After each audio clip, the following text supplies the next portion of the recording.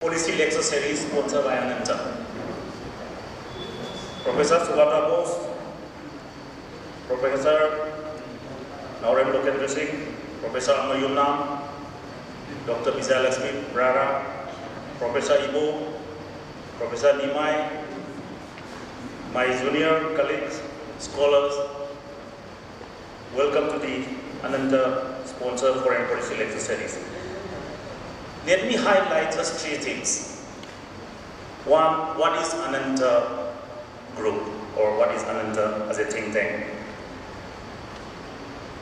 Ananta is one of the main pillars of the Ananta Center is leadership development by encouraging frank and open dialogue on most important issues facing Indian society to help foster its transformation.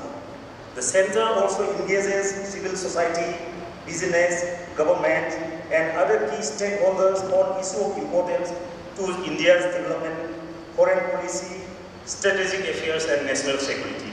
You can access the website of this in the Ananta ASPEN, A-S-P-E-N, and you can see what are the activities this center has been undertaking in the past few years. And the second, what is foreign policy lecture series? What are the target or objective of the foreign policy lecture series? It has three components. Number one, to increase interest in foreign policy among students and scholars, which is typically not very popular topic of discussion among the youth in India. Number two, to provide a unique opportunity to students to get insights in the field of foreign policy through interaction with thought leaders and understand India's prime foreign policy challenges and opportunities today. Third, to provide exclusive opportunity to research scholars and students as well as faculty members to meet and interact with the experts.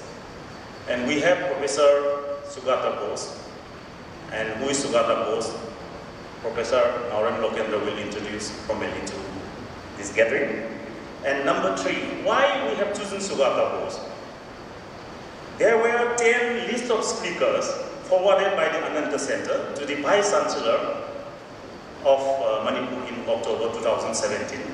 Since there was no response from the Vice Chancellor, one of the scholars who are known to me have approached me like, why don't you try to conduct this lecture? And he sent me 10 research persons' name. And I discussed it along with my senior colleagues and junior colleagues, and we zeroed down to Professor SUGATA BOSE. Considering SUGATA BOSE work relating to area of our interest and his association with the Netaji Subhash Chandra Bose. And today we have Professor SUGATA BOSE to deliver a foreign policy lecture series on India's Asian relationship. Thank you. And now I request Professor Lokendra to formally introduce SUGATA BOSE to the audience. Thank you.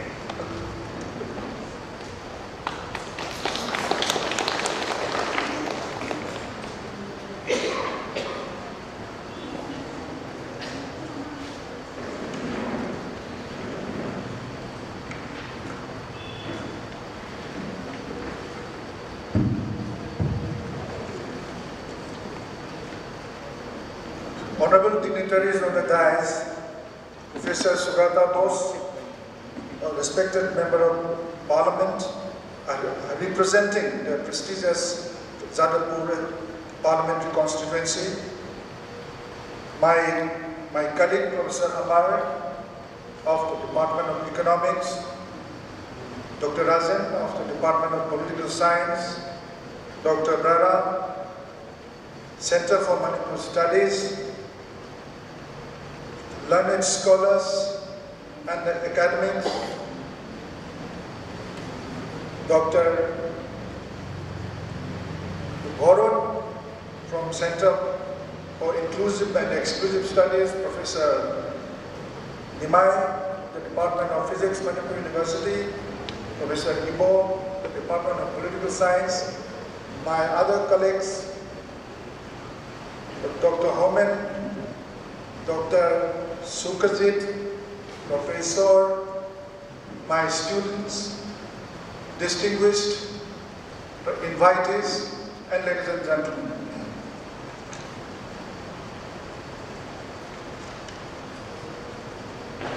We have today in our midst Dr. SUGATA BOSE, the Honourable Member of Parliament, Lok Sabha, to deliver the foreign policy lecture on India's Asian relations.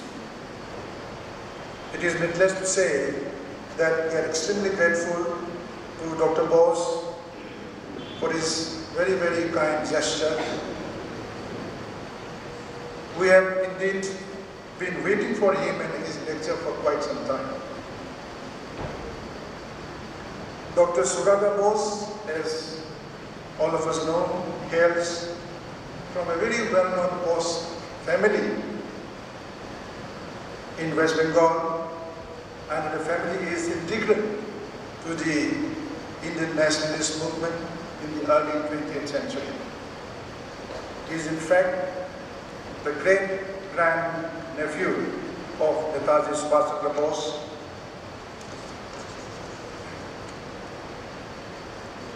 Dr. Bose presently is holding the Gardiner Professor of Oceanic History and Affairs at Harvard University.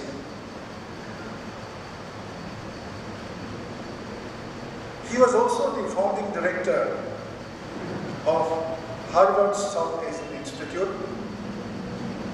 Prior to taking up the Gardiner Chair at Harvard in 2001, Dr. Bose served as a fellow at St.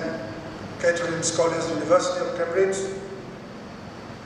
He also served as a professor of history and diplomacy at Tufts University.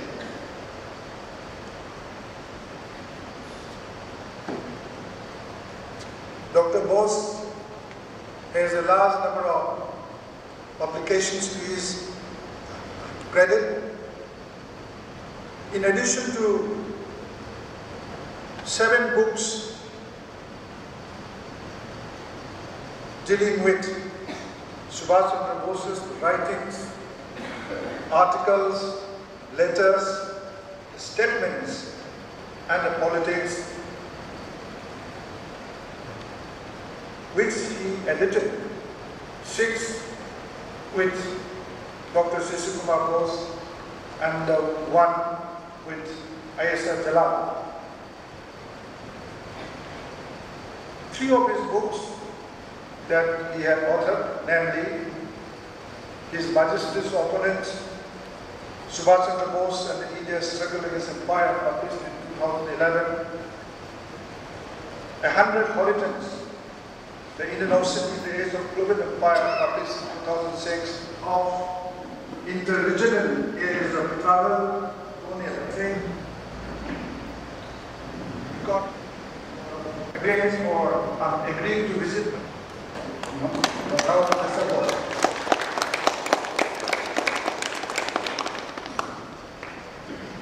scholars and students. I'm truly delighted to be here with you in Imphal, which was a very major center of our anti-colonial struggle during the Second World War. Next year will be the 75th anniversary of the Battle of Imphal, which could have gone either way in military terms. And I hope that I can be with you again on that occasion, and also visit Moira, where Shaukat Malik of the Indian National Army had raised the Indian tricolour in 1944. The historical background during the first half of the 20th century, but close with some thoughts about the present. And in question and answer, I would of course be very happy to answer any queries that you may have on India's foreign policy challenges today. I've had the privilege of serving for the last 4 years on the Parliamentary Standing Committee on External Affairs, and we have been especially concerned about our relations with China, Southeast Asia, and Japan. Okakura Takuzo's 1903 book, The Ideals of the East, had a memorable first sentence: Asia is one. Sister Nivedita, the Irish-born disciple of Swami Vivekananda, added a further embellishment in her introduction to the book. Asia, the great mother, she wrote, is forever one. There were multiple articulations and alternative visions of this famous claim, and disagreements about the extent to which it was tenable. The idea of Asia formed the subject of vigorous intellectual debates. Asia as a space and a concept in the writings of Asian thinkers, many variations on the theme notwithstanding, contained a creative spark absent in the European cartographic depictions of Asia. A world historical transformation is underway in the early 21st century as Asia recovers the global position it had lost some 200 years ago. Even the Chinese President Xi Jinping, in announcing the Silk Road Initiative, later renamed the Belt and Road Initiative, talked about Asian interconnections. And we in India have our own vision of connectivity across Asia. Yet the idea of Asia and the spirit of Asian universalism were alive and expressed in a variety of registers during the period of European imperial domination. One of the most innovative exponents of this Asia sense was Rabindranath Tagore. Each country of Asia will solve its own historical problems according to its strength, nature, and need, Tagore said during a visit to Iran in 1932. But the lamp that they will each carry on their path to progress will converge to illuminate the common ray of knowledge. Tagore deserves a prominent place in any prosopography or collective biography of Asian thinkers in the age of European empire. But he was not alone. In 1898, the Chinese intellectual Liang Qiqiao arrived in Japan from the languishing Qing Empire to witness a new dawn in Asia. His rival Sun Yat-sen, the future founder of the Chinese Republic in 1911, was already ensconced there. Liang's mentor, Kang Yu-wei, was soon to follow. Since the 1880s, Japanese intellectuals had begun to articulate a vision of Asian universalism that found full expression from the turn of the 20th century onwards. Japan's dramatic victory over Russia in 1905 enthused young Asians in China, Vietnam, Indonesia, Philippines, India, Iran, and Turkey. Tokyo became a magnet, drawing a steady stream of Asian students. In 1907, April, both Liang and Zhang Kaiyan, a Chinese scholar of Buddhism, were present in Japan when young Japanese, Chinese, Indians, Vietnamese, and Filipinos formed an Asian solidarity group in Tokyo. Okakura conveyed the spirit of Asian universalism to India. The Harvard scholar of Japanese art, Ernest Francisco Fenolosa, had inspired him. Okakura would later catalogue Fenolosa's magnificent collection of Japanese and Chinese paintings for the Boston Museum of Fine Arts. It was Okakura who was instrumental in getting Tagore invited to Harvard in 1913 to deliver the lectures in philosophy that were published in a book titled Sadhana, or Quest. When Tagore won the Nobel Prize later that year for Gitanjali, the Harvard students' newspaper called The Crimson reported very awkwardly, "The Nobel Prize for Literature has recently been awarded to the British Indian poet, Mr. Rabindranath Tagore. This is the first time that the award has been made to other than a member of the white race. Last spring, Mr. Tagore gave a series of lectures in English at Emerson Hall, dealing with subjects of Far Eastern philosophy. In fact, I teach in Emerson Hall these days. When I go back in September, my main lecture course will take place in that same Emerson Hall where Tagore had spoken in 1913. So you can see that the idea of Asia was articulated in global destinations well beyond the geographical borders of the Asian continent. Asia knows, it is true, Okakura had written, nothing of the fierce joys of a time-devouring locomotive, but she has still the far deeper travel culture of the pilgrimage and the wandering monk. Okakura had first come to India in December 1901. He was accompanied by a Buddhist monk, Prince Oda, as well as two American women, Sarah Bull and Josephine MacLeod. Both of them were American devotees of Vivekananda. And Vivekananda himself had visited Japan and the United States in the late 19th century. Vivekananda traveled with Okakura to the Buddhist pilgrimage sites of Bodh Gaya and Sarnath. It was Vivekananda's favorite Irish disciple, Nivedita, who introduced Okakura to the Tagore family in Calcutta. A cultural and political bridge between East and South Asia was forged. During his 11-month stay, lively conversations animated the Tagore's Jorashako mansions in North Calcutta. Tagore later recalled that it was from Okakura that we first came to know that there was such a thing as an Asiatic mind. The book, titled The Ideals of the East, was very substantially a collaborative effort of a Japanese and an Asian art critic. The history of Japanese art was for Okakura the history of Asiatic ideals, the beach where each successive wave of Eastern thought has left its sand ripple. Nivedita lauded Okakura for having shown Asia, quote, not as the congeries of geographical fragments that we imagine, but as a united living organism, each part dependent on all the others, the whole breathing a single complex life. Okakura took back with him another manuscript from his Indian sojourn titled The Awakening of Asia, which remained unpublished at that time. He did not forget to send precious gifts back to India. He dispatched the famous Japanese artists Taika Yokoyama and Shunso Ishida to Calcutta by early 1903.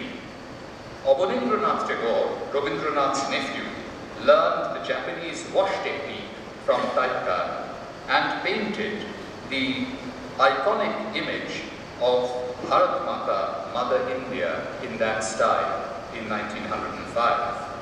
Shunso Ishida's rendering of that image on a giant silk scroll was paraded around in procession in the streets of Calcutta. Indian nationalism had come to be fused with Asian universalism. In my book that was just mentioned in the introduction, 100 Horizons, I had claimed that Tagore was an eloquent proponent of a universalist aspiration, albeit a universalism with a difference. This specific claim was part of a larger contention that history, modern history, could be interpreted as an interplay of multiple and competing universalisms, rather than as a clash of civilizations. The colonized did not simply erect defensive walls around their notions of cultural difference or the boundaries of their imagined nations. They were keen to be players in broad arenas of cosmopolitan thought zones and wished to contribute to the shaping of a global future. So I have tried to argue in some of my theoretical writings on universalism and cosmopolitanism that you could have a universalism which is leavened with difference, and cosmopolitanism and patriotism are not necessarily contradictory phenomena. If you think about a poet like Tagore, he wrote beautiful hymns to his motherland, but he was also a critic of narrow nationalism and believed in a cosmopolitan ethos. So I think it's extremely important to accept that there can be love for one's country which is cosmopolitan in attitude. The Swadeshi, or the own country cultural milieu of early 20th century India, despite its interest in rejuvenating indigenous traditions and industries, was not only inward-looking. Its protagonists were curious about innovations in different parts of the globe and felt comfortable within ever-widening concentric circles of regional patriotisms, Indian nationalism, and a wider Asian universalism, aspiring to reconcile a sense of nationality with a common humanity. They were not prepared to let colonial borders constrict their imagination. On an eastward voyage in 1916, aboard this ship, Tosamaru, Rabindranath Tagore journeyed from Calcutta to Rangoon, Penang, Singapore, and Hong Kong. That was the usual route that ships took in those days. Calcutta, straight east to Rangoon, then on to Penang, down to Singapore, and then upwards again towards Hong Kong.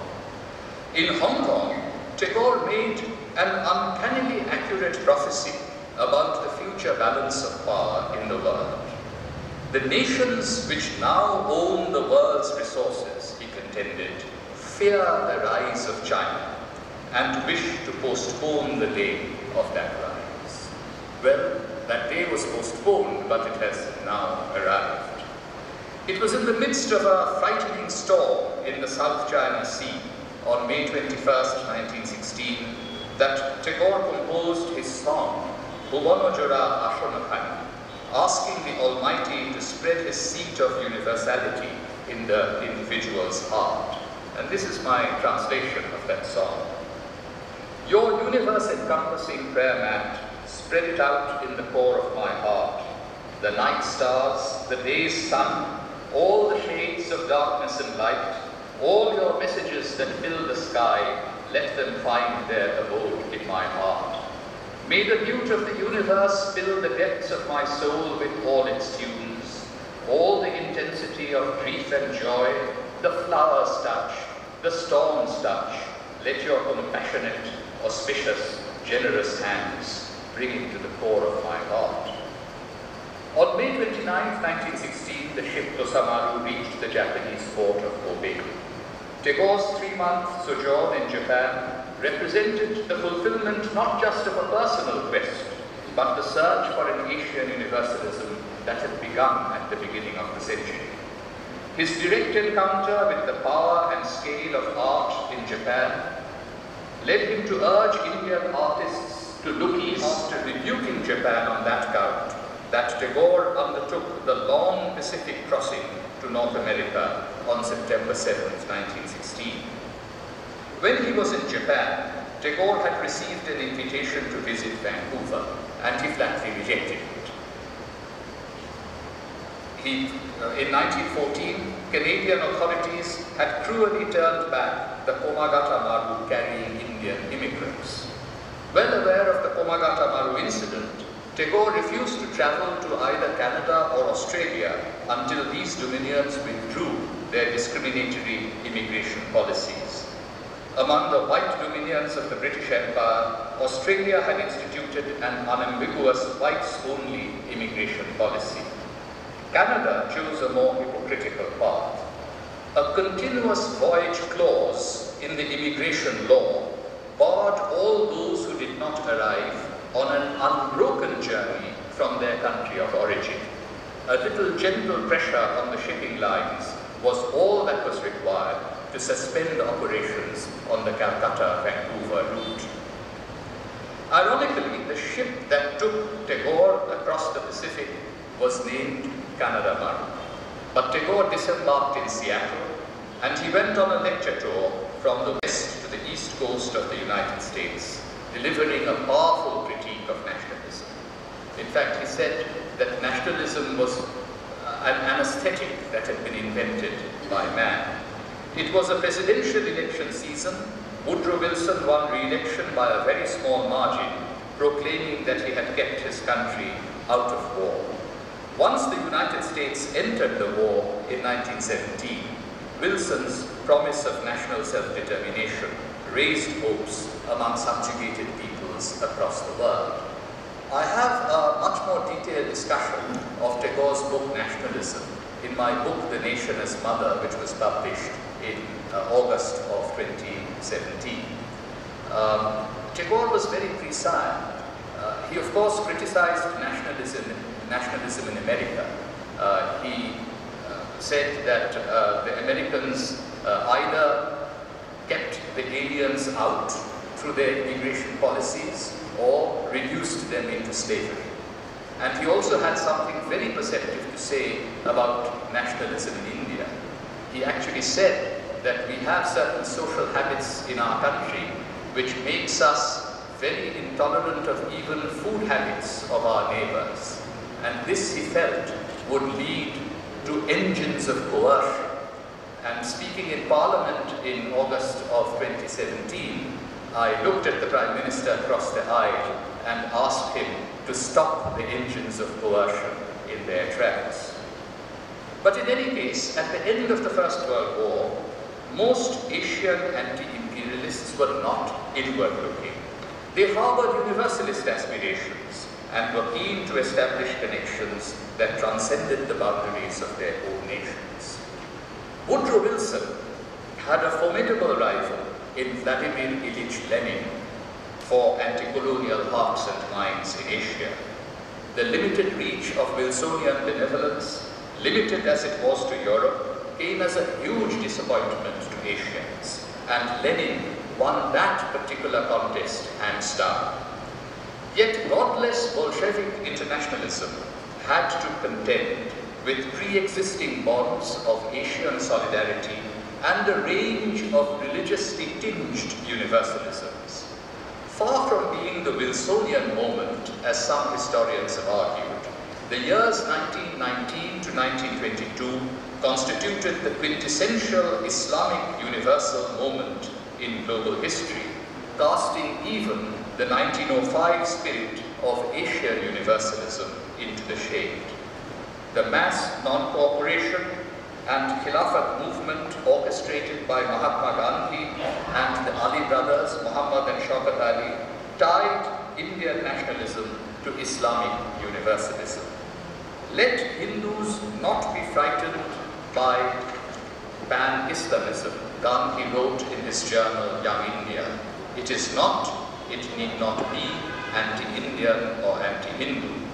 For Gandhi, a territorial conception of nationalism was perfectly compatible with an extraterritorial anti-colonial sentiment.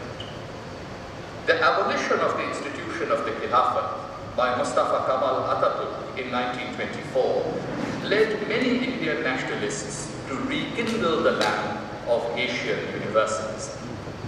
Rabindranath Tagore set off for East Asia again, accompanied by a painter, Nandalal Bose, and two scholars of comparative religion and politics, Khiti Mohan Sen, who happens to be the grandfather of Amartya Sen, and Kalidas Nag. One of Tagore's hosts that year in China was none other than Liang Qiqiao. In welcoming Tagore, Liang evoked the age-old brotherly affection between India and China. The radical Chinese youth, who had their baptism of fire in the May 4th movement of 1919, mistook the modern Indian poet to be a traditionalist and derided the message of spirituality from a defeated nation. Asian universalist term in the domain of Ambedkar and was introduced in Thames. That Asia was my idea of Asia, great things, without dismembering the Chinese, standing at the fulfillment in everything. And not least this part of the world, the area August 1941, having lamented to kill itself. In 1943, a haunting image of Annapurna in her hands. Returning from Singapore to Calcutta Day submarine voyage, which included a mid-ocean transfer from a German to a Japanese submarine. During Netaji's first year in the that daring gambit failed, the second year from mid-1944 to August 1945 sorely tested the mettle of the Army of Liberation and its leader, Vogelschild of freedom. Delhi still remained a path leading to the interior metropolis.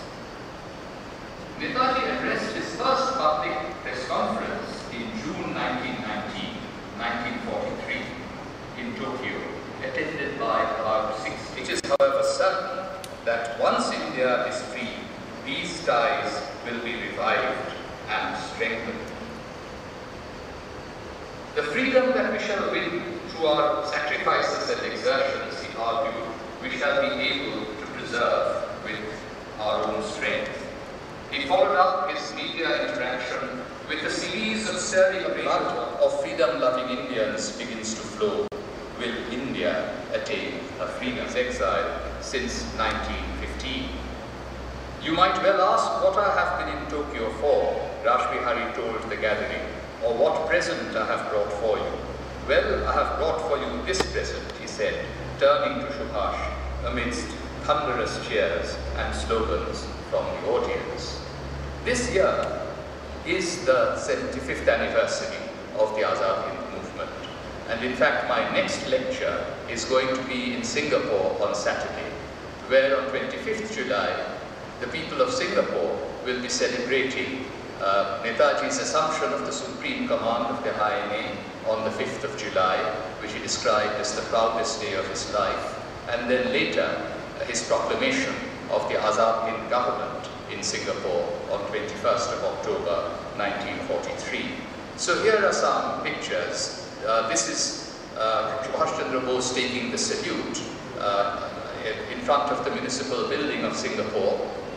In front of him is the Padang, or the Maidan of Singapore, where 12,000 soldiers of the INA had gathered. On his left you see Muhammad Zaman Kiani, the commander of the 1st Division of the INA, who led the Azad Hind forces in the battlefields around Imphal. Here is the INA in formation in Singapore on the Padang. This is Netaji reviewing his troops. Here he is proclaiming the provisional government of Free India. This is a remarkable year in Subhash Chandra Bose's life. Just imagine, in January he was in Europe, trying to find a way to get to Asia.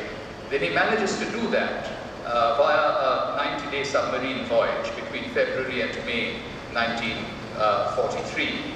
And in February, Gandhiji was in jail, he was on a hunger strike, the British were prepared to let him die in detention. And here was Subhash Chandra Bose showing fight and mobilizing Indians outside Southeast Asia. Now, after proclaiming the provisional government of Free India, he went to Japan in November of 1943. And on this visit, he was hosted at the home of Shibusawa Shakuro, the governor of Japan's Reserve Bank, whose father had presided over Meiji Japan's financial reforms in the late 19th century. The Meiji Constitution Day on November 3rd provided the occasion for a visit to the Meiji Shrine and Tokyo's Museum of Art. Art had always bound together India and Japan. So even in the middle of the Second World War, Netaji was visiting Tokyo for political purposes, but he made sure that he visited the art museum in Ueno. The primary purpose was to attend the Greater East Asia Conference on November 5th and 6th, 1943. Netaji, according to the Japanese Foreign Office, chose to be an observer because he was of the opinion that India would not join the Greater East Asia co-prosperity sphere. Despite his observer status, Bose's imposing figure dominated the proceedings. Rising to speak on the second day, Netaji said he had visualized the panorama of the world's history as he listened to the proceedings. My thoughts went back to the Congress of Vienna in 1815, after the downfall of the Napoleonic Empire, to the Congress of Paris in 1856, after the Crimean War, to the Congress of Berlin in 1878 after the Russo-Turkish War in the Balkans, to the Versailles Peace Conference in 1919 at the end of the last war, to the Washington Conference held in 1921 for ensuring Anglo-American domination of the Pacific and the Far East, and to the Locarno Conference in 1925 for ingeniously binding the hands of the German people once and for all. My thoughts also went back to the Assembly of the League of Nations, that League of Nations along whose corridors and lobbies I spent many a day knocking at one door after another in the vain attempt to obtain a hearing for the cause of Indian freedom. The Tokyo Conference, he claimed, was different. It had not been convened for dividing the spoils among the conquerors, hatching a conspiracy to victimize a weak power, or trying to defraud a weak neighbor. India had by now learned to distinguish between false and real universalism, and favored a true internationalism which did not ignore nationalism, but is rooted in it. An international society of nations could only be created, in his view, on the foundation of, quote, regional federations, unquote. This was not said for the benefit of his hosts, but was something in which he genuinely believed, having called upon the British Empire in the past to transform itself into a federation of free nations.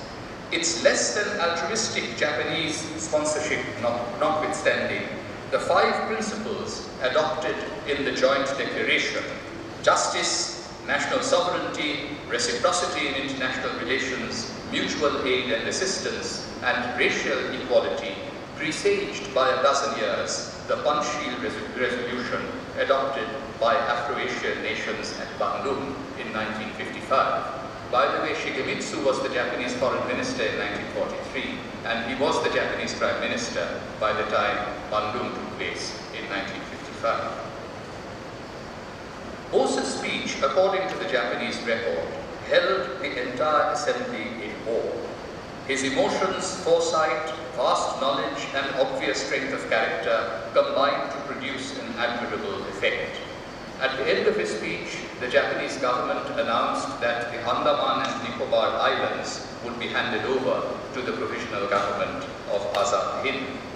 In the following days, Netaji was invited to address a mass meeting in Libya Park, and he obtained the Army Chief General Sugiyama's agreement to regard the INA as an allied army and to accept his plans regarding the 2nd and 3rd divisions of the INA, and he also put in requests for equipment to build a navy and an air force.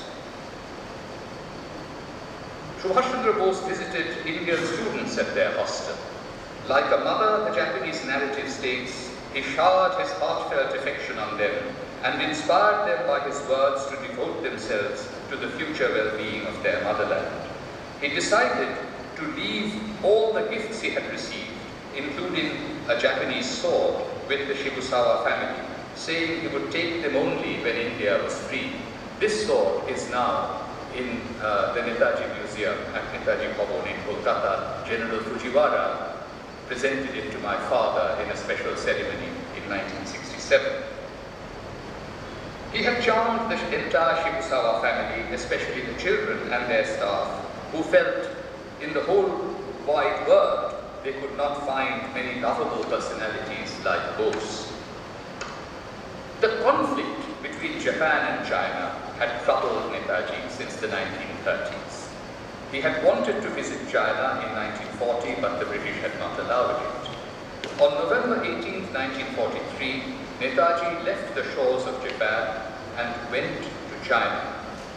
He paid his homage to Sun Yat-sen, the father of the 1911 Chinese Republic, at his memorial in Nanjing. In a broadcast from Nanjing on November 20th, he described Sun Yat-sen as a sincere believer in the liberation of Asia and in Asian unity. On November 21st, 1943, he broadcast a second appeal. He had already broadcast a first appeal before to Chongqing from Shanghai. The Indian people, he said, really sympathize with China and the Chinese people. He reminded the Chongqing government that as President of the Congress, he had sent out the first medical mission to China as a token of sympathy for the Chinese people in 1938. He urged Chongqing not to send troops to India to fight against us on the side of the British. He tried to suggest that 1943 was not 1937 and that East Asia faced an entirely new situation. He looked forward to the day, not far off, when by means of an honorable peace, Japan would withdraw her troops from China. Netaji mentioned Mahatma Gandhi's statement the previous year that had India been free, Gandhiji would have been embarked on a mission to bring peace between China and Japan. He left behind his aide, Abid Hassan, for a number of days to try and hold talks with representatives of the Chongqing government. However, by now, Chiang Kai-shek was being given a seat at the high table by the Allies, by Roosevelt and Churchill, and had little incentive to respond to an overture from an Indian freedom fighter allied at that time with Japan. While Japan was clearly the colonial aggressor in Northeast Asia, the situation in Southeast Asia was more complex. In this vast region, Japan played an instrumental role in defeating and destroying the mystique of Western imperial powers, the British in Burma and Malaya, the French in Indochina, the Dutch in the East Indies, and the Americans in the Philippines. You know, Netaji was in Burma as early as late July, August 1943, and he tried to send rice from Burma to Bengal, which was being ravaged by the famine that I mentioned. But the British had nervously suppressed that particular offer. Now, in Indochina, the Japanese found it expedient to work with the Vichy French and shifted too late in 1945 to supporting some Vietnamese nationalists. This enabled the communists in the Viet Minh to adopt the nationalist mantle. Elsewhere, the Japanese supported Asian nationalists to a greater or lesser degree. The Indians, the Burmese, the Indonesians, and some Malays and Filipinos took advantage of the Japanese undermining of Western colonial authority to advance their own independence movements. In Indonesia, Muhammad Sukarno and Muhammad Hatta had been released from long years in Dutch prisons by the Japanese. They accepted Japanese help to build their civilian administration and train their military between 1942 and 1945. Even though the Indonesian proclamation of independence did not come until August 1945, wartime developments would make a Dutch reconquest of Indonesia as difficult as the reassertion of colonial rule in Burma. After the Battle of Imphal in 1944, Netaji found one last occasion to give his views on the fundamental problems of India when he was invited to address the faculty and students at Tokyo University in November of 1944. He argued in what has come to be called his Tokyo thesis that the creative faculty of its people and their determination to resist imperialist domination gave ample proof of India's vitality as a nation. He dwelt skillfully on the theme of Indian modernity and offered finely edged assessments of Mahatma Gandhi and Rabindranath Tagore. Bose was able to delineate with a clarity for a foreign audience what he thought would be the three most urgent tasks facing free India: national defense, eradication of poverty, and provision of education for all. An international order, he argued, could only be built on the foundation of associations of regional cooperation. Citing the failure of the League of Nations, he urged Japan as the sponsor nation of Asian regionalism to, quote, avoid a selfish and short-sighted policy and work on a moral basis, unquote. But it is always difficult for any leader or any sponsor nation to do exactly that. Avoid a selfish and short-sighted policy and work on a moral basis. Even at that moment, an intellectual quest began to discover what a Japanese scholar of modern Chinese literature, Takeuchi Yoshimi, evocatively called in a 1960 lecture, Asia as Method. he added a caveat to say it was impossible to definitely state what this might mean. In the domain of culture, Japanese art enabled the spirit of an Asian universalism to survive the negative consequences of Japanese nationalistic imperialism. One example was BOSE's celebration of the Indian countryside in his art, creatively drawing on the Japanese Sumi. So this is an Asian landscape. The idea of Asia and the spirit of Asian universalism were in important ways products of cosmopolitan pop zones created by passages across the Indian Ocean. In this sense, the continent and the ocean were not necessarily in an adversarial relationship, but provided different contours of interregional arenas animated by those of India's culture.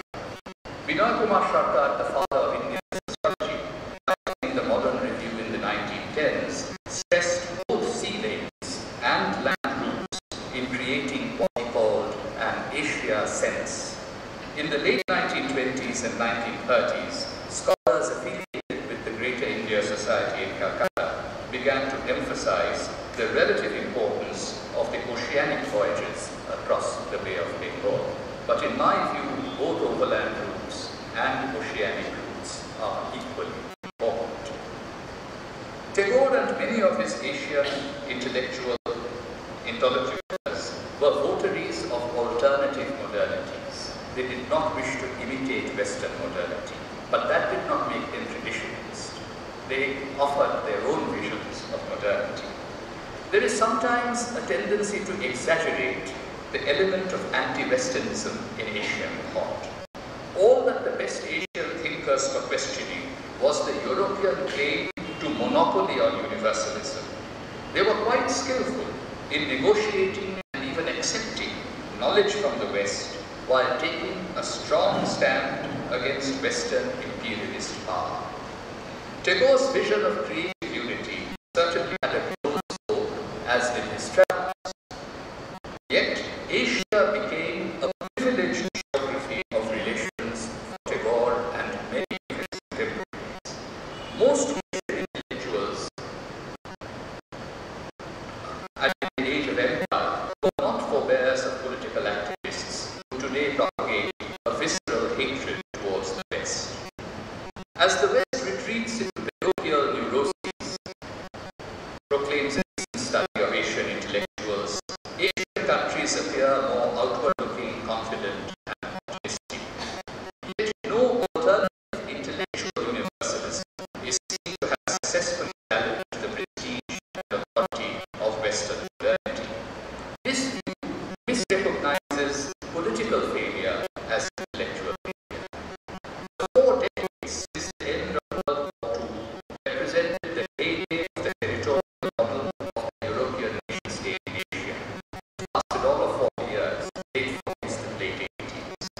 It is in the 21st century that universalist aspirations swept aside at the moment of formal political decolonization and received a fresh breath of life. During the last decade, Asia's scholars and intellectuals have been looking beyond Asia in efforts to invest supranational interregional arenas such as Asia and the Indian Ocean with new meaning. They have been generally attentive to the power as well as the ambiguities underpinning the idea of Asia and have not been oblivious to the imperative of conversing with rather than posturing against the rest of the globe. The innovative forms of Asian imagination emanating from the world of Asian scholarship are of critical importance in determining the future of heightened Asian economic and cultural connections. Asian economic interdependence has increased rapidly in the early 21st century, with East, Southeast, and South Asia accounting more than half of their international trade among themselves as compared to a third in the 1980s. Cultural flows have been enhanced, contributing to fresh synergies in the domains of Asian arts and humanities. The pace of inter-Asian migration has quickened, with people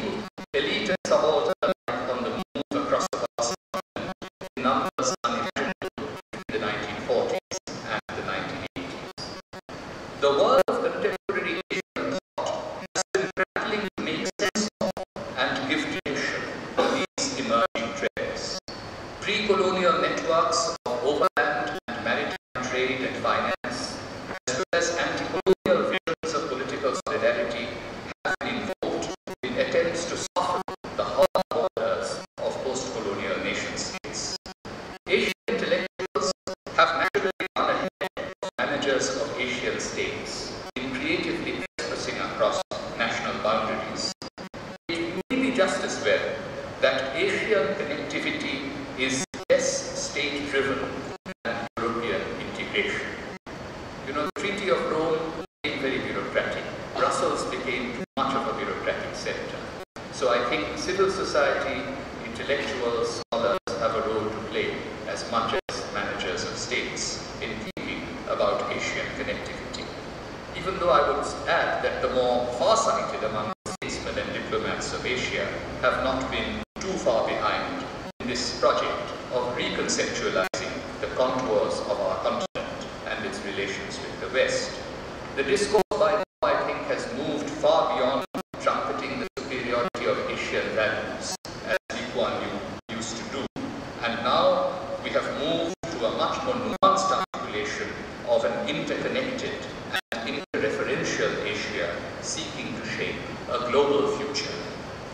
The potential of Asia as method, a Chinese scholar wrote in 2020, harking back to Takeuchi Yoshimi's essay 50 years ago, is this: using the idea of Asia as an imaginary anchoring point, societies can become each other's points of reference, so that the understanding of the self can be transformed and subjectivity rebuilt. An Asia without borders may not be on the near horizon, but an Asian free trade area and a common Asian cultural universe are already in the process of formation. The dream of Asian universalism had been shattered in the 21st century by the conflict between Japan and China. Its fate in the 21st century will depend to a very large extent on the ability of China and India to peacefully manage their simultaneous rise. Even speaking in Parliament in Question Hour 2 weeks ago, I emphasized this particular point. But both Asian giants are beset with internal problems of inequity, and the ability to address those may be just as important as the state of their mutual relations. We in India must reorder our federal equation. We must respect regional aspirations. We must reduce, if not eradicate, caste and class inequality. It is only then that we will be able to realize our dream of being part of the grand Asian future. And I would add that, speaking in this part of India, that the future of two countries, two other neighbors, will be of critical importance, Bangladesh and Myanmar. Because, you know, it was so hard for the Azad Hind Fauj to fight through the hills and jungles of northeast India in their march towards Delhi. It was partly the terrain, it was partly the weather, the monsoon of 1944, which resulted in the march towards Delhi being halted in Imphal. But just think, if that crescent changed, if from Singapore, through, Thailand, Myanmar, through northeastern India, there is connectivity, northeastern India will become part of a very grand Asian future. Whatever the tensions in the realm of spatial imagination in Asia during the last 200 years, a far grimmer temporal trajectory unfolded in the course of the 19th century in terms of the great divergence in the economic fortunes of Europe and Asia, with the notable exception of Japan. I know there are economists in the audience, and today I have not been able to talk about the economic history of Asia over the last 2 centuries that I've also written about. All that I will say is that, contrary to popular misconceptions, there was nothing ancient about Asia's poverty or India's poverty. The divergence came in the 1810s, exactly 200 years ago, between Asia and Europe. The early 21st century is emerging as the moment of reconvergence, with some prospects of Asia outstripping Europe and the West on key indicators of economic performance. So the decade of the 2010s may represent the close of a temporal cycle that commenced in the 1810s, with manufacturing and financial clout now shifting back to Asia. Any new history of ideas and economic life in Asia should not view the continent as composed of discrete and separate nation-states, but rather as an arena of circulation and connection. And the challenge for our foreign policy theorists is also to think in this new way. Flows of culture and commerce may yet prevail over interstate competition and conflict in a post-imperialist and potentially post-nationalist Asia. Now, I'm not minimizing the challenges that we face. For example, our competition with China in Central Asia or the Indian Ocean. China has acquired a military base in Djibouti last year. It has acquired a lease of the Hambantota port in Sri Lanka. It is financing other ports in Myanmar and Pakistan. China has articulated its vision of what it sees as the future of a connected world. It is time that we in India articulated our vision, and I truly believe that we haven't fully deployed our soft power potential. There are so many connections of India and different regions of India with Southeast and East Asia that we really need to draw on in articulating a new foreign policy for India in the Indian Ocean and the Asian arenas.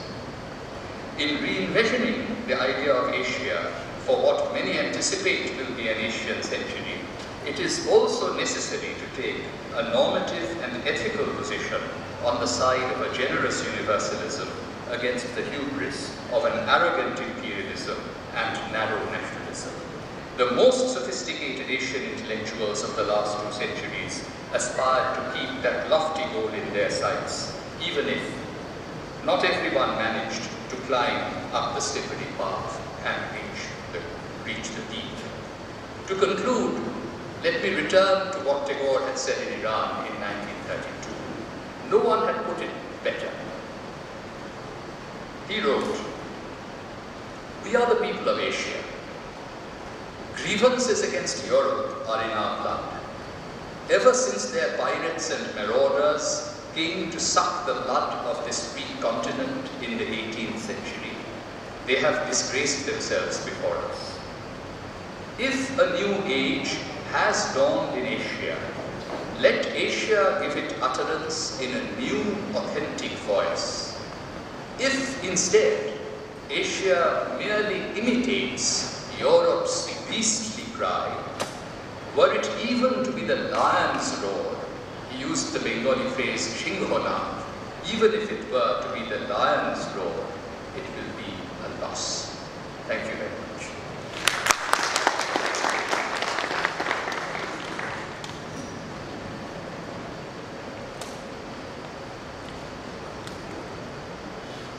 Before we go to the next program, we'll have the house open for about 20 minutes. If anybody would have any question to ask to Professor SUGATA about, kindly raise the question. We'll take all the questions first, then at the end Professor SUGATA will answer to those questions. So the house is now open. One question. When I listened to your lecture, quite impressive, and there is something coming up in my mind that when you talk about the great leaders of India like Subhash Chandra Bose and Rabindranath Tagore, Vivekananda also you have mentioned, like and the growth of culturalism and migrants, immigrants, and a lot of changes are taken place in Asia. I think that there is a possibility of integration of one Asia, that the regional problem may be solved or resolved in the near future. Do you think that you have a vision that there will be one Asia in future? This is my question. Thank you. Illuminating talk from Professor SUGATA BOSE. But as a student of history, I would like to say a few things and please see if it can be linked up with what Professor BOSE has said. If we visit Southeast Asia, particularly Cambodia, Thailand, even Vietnam, and of course partly Myanmar also, the cultural influence, Indian cultural influence, have been so extensive, and some of the Indian historian like R.C. Mazumdar in the Bharati Vidyavan series discussed quite extensively on that.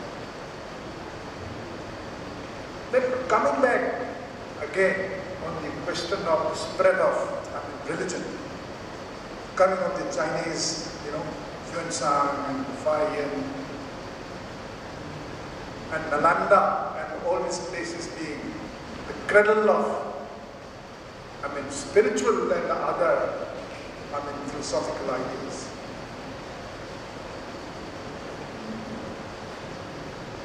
There have been a lot of cultural expansion in this part of the country and some kind of a consciousness even earlier to the period that Professor BOSE is dealing, among the different nations and nation states which have emerged, and the small kingdoms and principalities which have emerged in this part of the country, say Northeast Asia and Southeast Asia.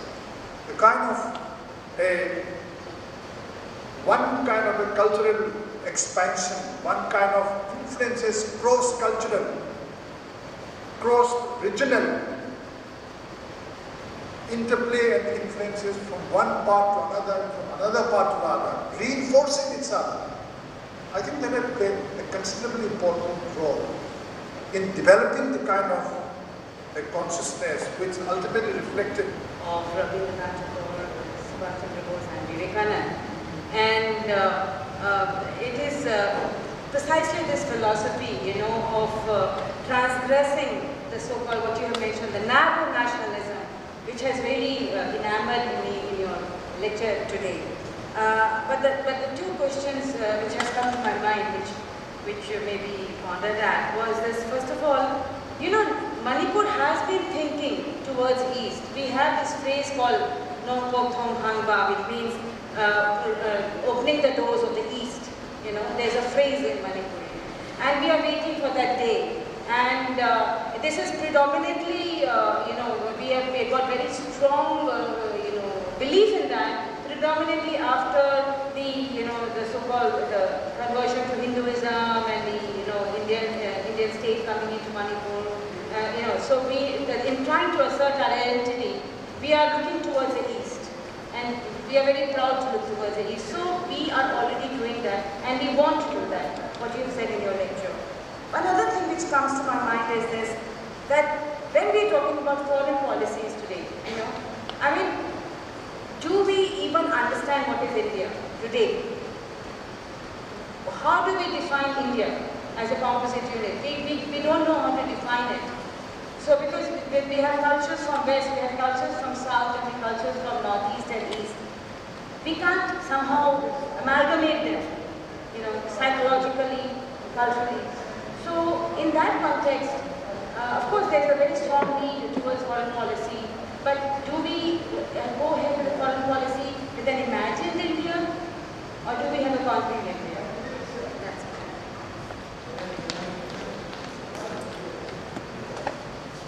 I do not have a question, but I would rather say that in recent years, I don't know we should call it cultural diplomacy or not.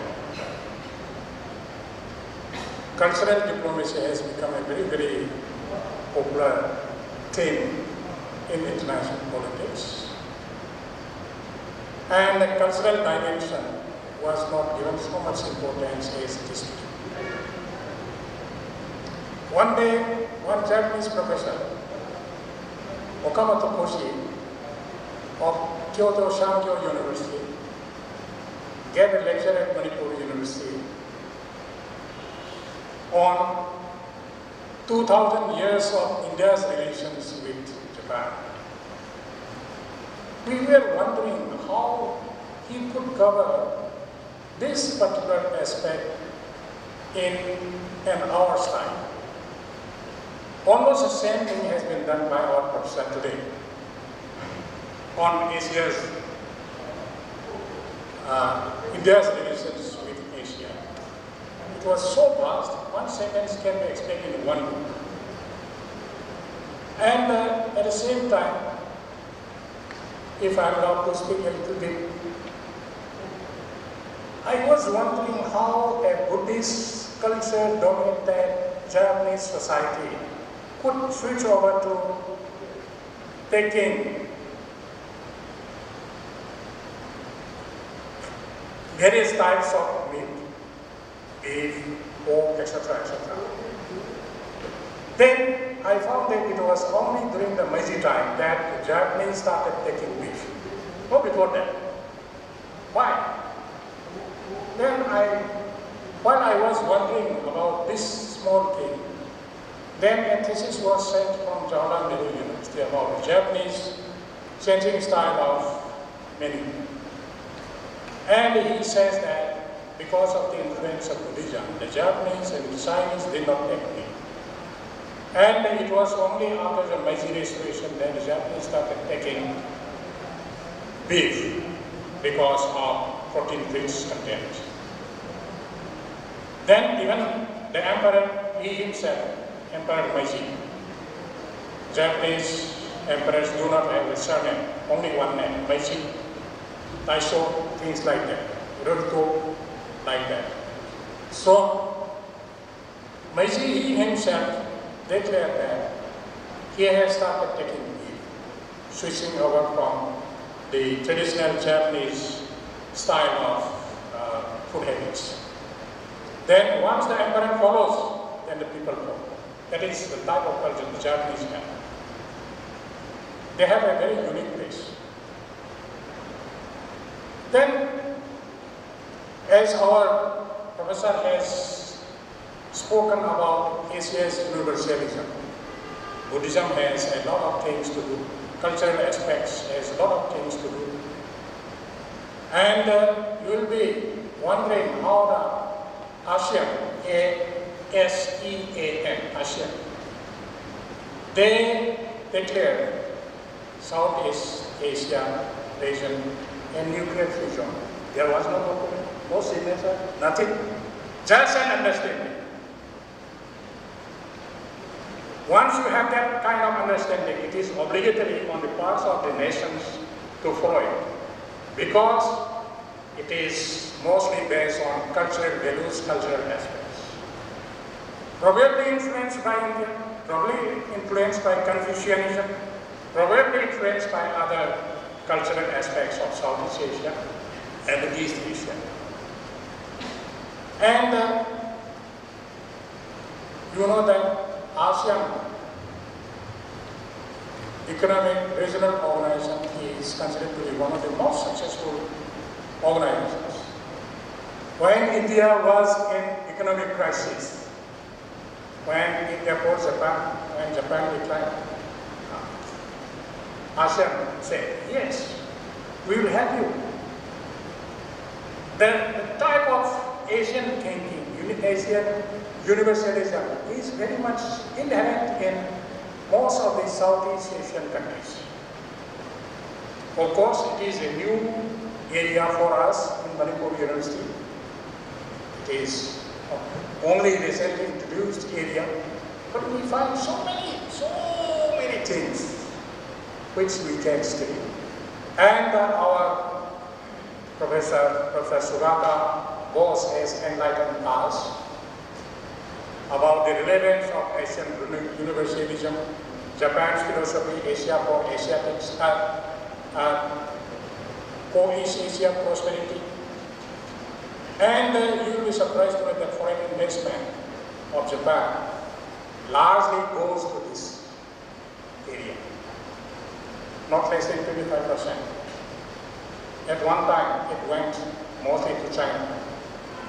Of course, there appears to be a conflict. I am sure this will be resolved. I don't think there is a conflict between India and China. Of course, militarily, but not economically. Economically, India has got the largest business partner with China. So it depends on the wisdom and the formulation of the foreign policy. We should also try to forget about our past history, 1962 experience, for example. So I would say that history writing these days, it is not only based on political history, that is outdated, cultural history based on paintings, then arts and culture, then so many things that Professor SUGATA has highlighted, which was so illuminating. This is a new eye-opener to our students. Sir, they are mostly our students. So, I never studied Indian history except in my graduation. I did my MA in Western history. And at one time, I was really surprised when Japan was not recognized in equal terms after the end of the First World War. That was regarded as a yellow race. That was regarded as yellow race. The same thing with India. Anyway, these are small things.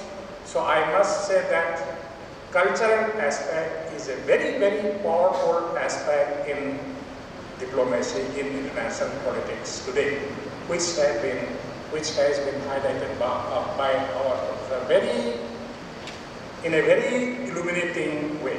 Thank you, Professor, so much.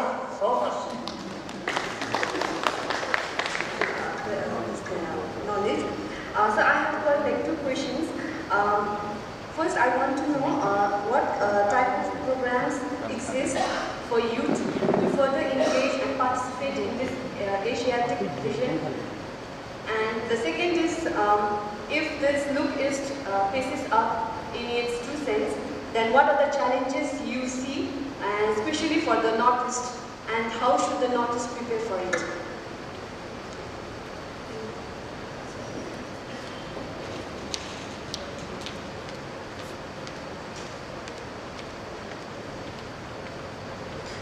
Thank you for those excellent questions and comments. First, there was a question about whether there will be one Asia in the future. Of course, I began my lecture with Okakura's rhetorical statement, Asia is one. But what I believe is that in the future, we will find an interconnected and interreferential Asia.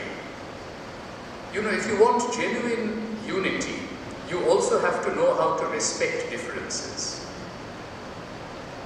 Whether it's within India or in Asia as a whole. So I envision closer connections and an Asia where different countries will be prepared to learn from one another. That will be a better and a longer lasting kind of Asian unity, and also the most dignified expression of Asian universalism. So I want to give a nuanced answer to that question that was put to me about the oneness of Asia.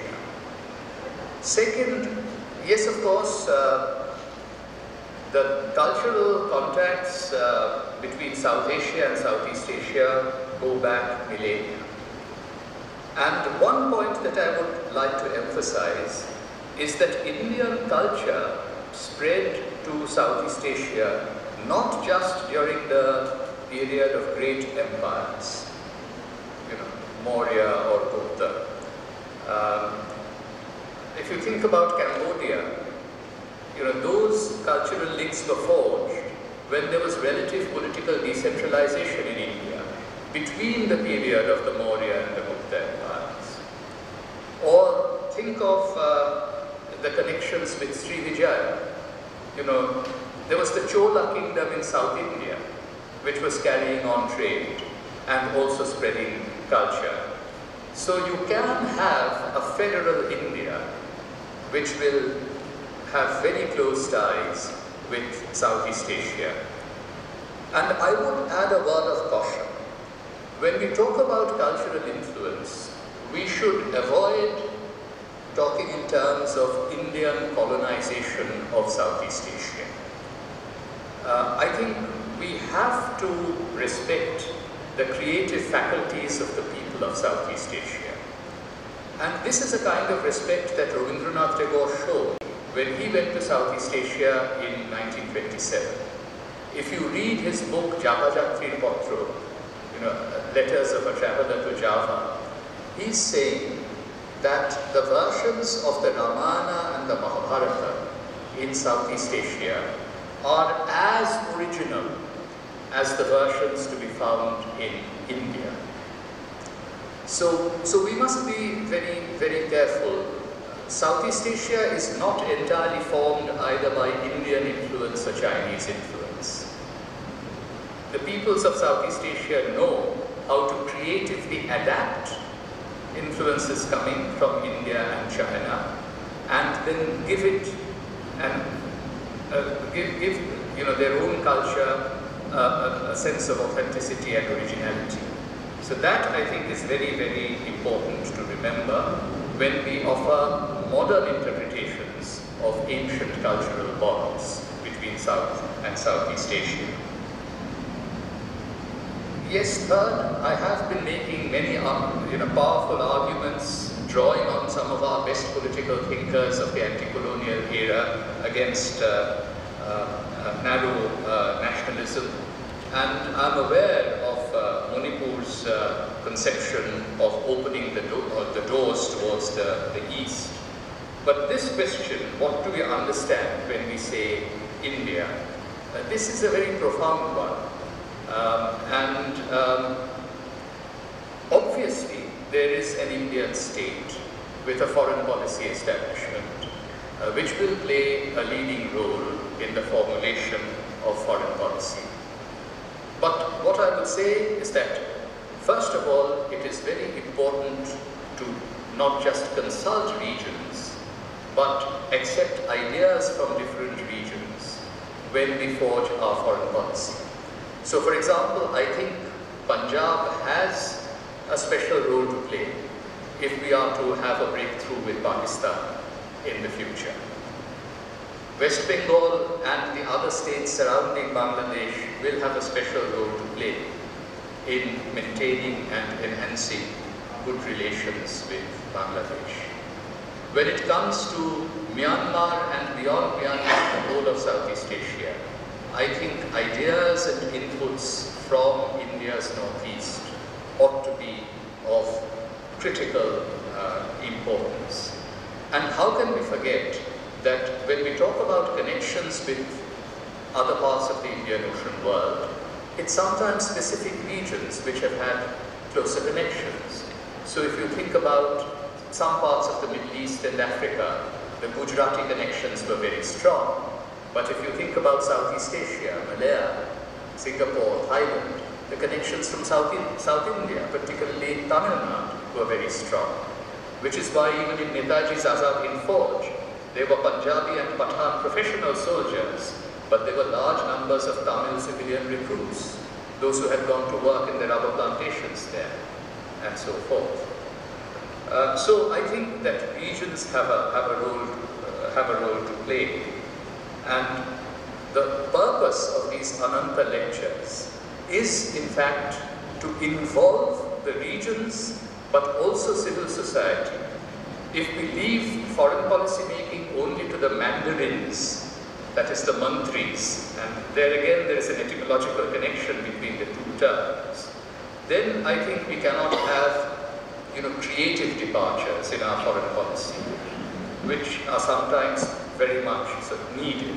And that's why professors, scholars, intellectuals, students, they all must take an intelligent interest in foreign affairs if we are to build a new era of peace and prosperity in Asia. I do of course accept that cultural diplomacy is a very important point. That was the fourth question. And one word that was used was wisdom. Wisdom is actually something that we must seek out in the conduct of our foreign policy. And yes, I do believe that even though in any scenario where you have a rising power like China, there will be an element of competition. But I think that relations with China are perfectly manageable. And I do believe that there are many common interests. There are of course strong economic ties, and that you see even between Japan and China. I was recently in China in May. I had gone to Peking University to take part in their World University Presidents Forum and Beijing Forum on the occasion of the 120th anniversary of Peking University. And the university very generously made me honorary visiting professor for a week, and I delivered 4 lectures. And I could definitely see that in May, what was going on was that China wants to keep relations with its Asian neighbors in good repair. Because at this moment, Trump's unpredictability and also his trade war against the rest of the world poses a very major challenge. China wishes to concentrate on that, and therefore there have been talks with India. Even while I was in China, the Chinese Prime Minister went to Indonesia and talked to the ASEAN leaders. He then went to Japan, and the Japanese and the Chinese Prime Ministers had better talks in May of this year than they had for a very long time in the past. But even leaving aside the short term, I think in the longer term, there are many commonalities, economic and cultural, which can be the bedrock for not just peaceful, but mutually beneficial Asian relations. Finally, the youth have a big role to play. Do we give them enough of a space? Maybe not. There are, of course, events that take place. Even as we are speaking here, the Asian Games are happening in Indonesia, where the youth of Asia are having an opportunity to mingle with one another. And I hope that will lead to a better understanding of one another. That's just one kind of a forum, a sporting forum. But my own sense is that students must actually play a bigger role. And there have to be non-official communications. We cannot limit ourselves to state-to-state contacts. We keep talking about people-to-people contacts, but there is not enough of it. And when we think about people-to-people contacts, we must in fact think about our young people. I'll just give you an example. India and Pakistan have very poor relations just at this moment. Yet, there was a connected classroom between the Jindal Law School and the Lahore University of Management Sciences earlier this year. And the students from Lams in Pakistan came and visited the Jindal Law School in Haryana. These kinds of exchanges should take place. And so far as the Northeast is concerned, I think students from the Northeast educational institutions, I would say Manipur Central University, once the strike is over, will be able to take an initiative to have exchanges of their professors and their students with some of the finest universities in Asia, particularly in East Asia and Southeast Asia. That's how our youth can be involved, and students from the Northeast, I think, have a very major role to play as our ambassadors in the countries of Southeast Asia and East Asia. So, thank you very much. Professor SUGATA, my colleagues and friends, when listening to Professor SUGATA BOSE, is much more than an academic happening for us. It is an emotional affair as well. Yet the name of BOSE and put Netaji before that, the entire population of Manipur will get into tears in no time. So listening to you and to be with you in this discussion has been much more than an academic event for us. Well, before I come to the methods or methodological issues wonderfully raised in the paper, I would like to say certain things. What exactly struck me when I listened to the lecture. First, well, for us, the concept of India is very recent one, and for concept of world, this side doesn't go beyond Bengal. For us, there's no difference between West Bengal and Bangladesh. In fact, for us, historically and culturally, Bengal is Bangladesh, fundamentally.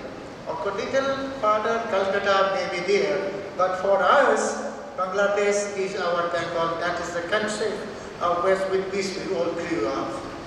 And the concept of Asia, which you have so wonderfully put from the perspective of the intelligent thinkers of this period and from the engagement of political leaders of this period.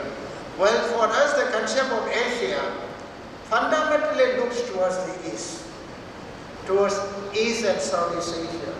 Our concept, people in our region, when we talk of concept, our concept of Asia is not on this side, is on this side. That is exactly where the beauty of your wonderful lecture comes to us. Well, all along, of course, Asia right now is an area where the students and teachers of Manipur University take an intense interest. Asia now demands intense interest both among faculty and the students. And that means we take intense interest in this part of the world. Of course, we start from Bengal. When we start taking interest, we start taking interest from Bengal, culturally for other regions. But as I said once again, our concept of Bengal makes no distinction between West Bengal and Bangladesh. For us, Bengal is Bangladesh and West Bengal together.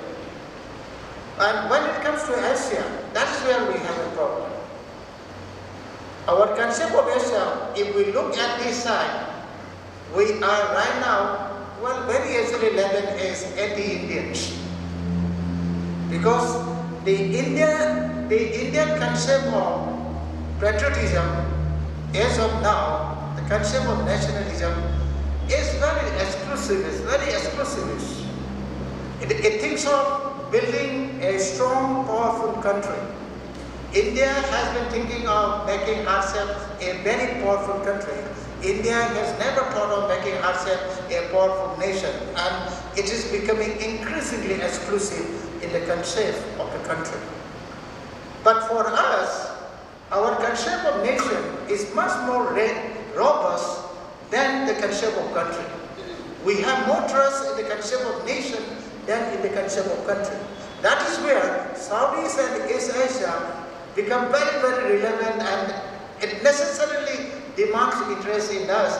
That is exactly where, well, Netaji's and Japan's name. For us, for example, for the people of Manipur, Second World War is an academic concept.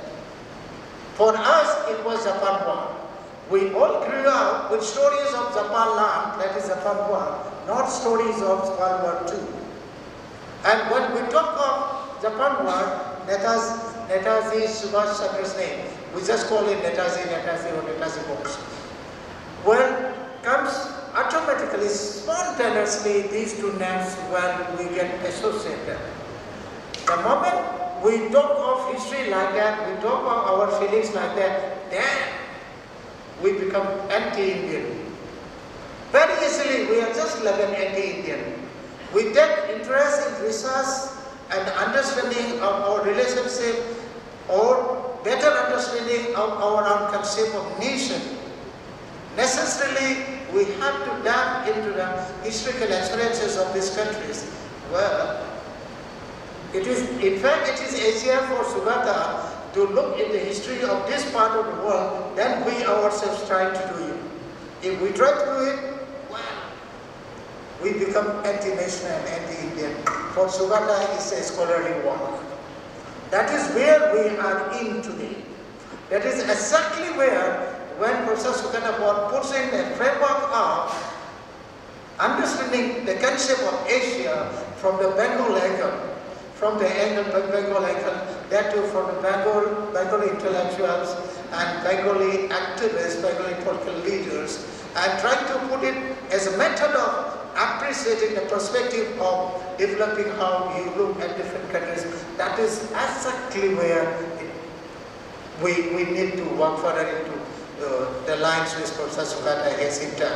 With this, it was wonderful listening to you, and we definitely look forward to your work. With this, I will request Dr. Vijayalakshmi to kindly cast a vote of thanks.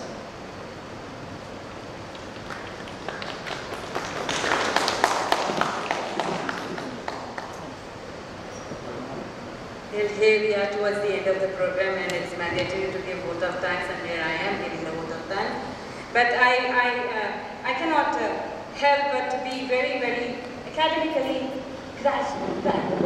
gratifying, you know, after listening to your lecture. And I hope we pursue the connection with you in future vis-a-vis Manipur University and School of Social Sciences. And so I would like to say, Ojha, Bose, that is how we include you in our family, because Ojha means respected teacher, a term for teacher. So I will address you as Ojha. Ojha Bose, thank you so much for coming here and enlightening us.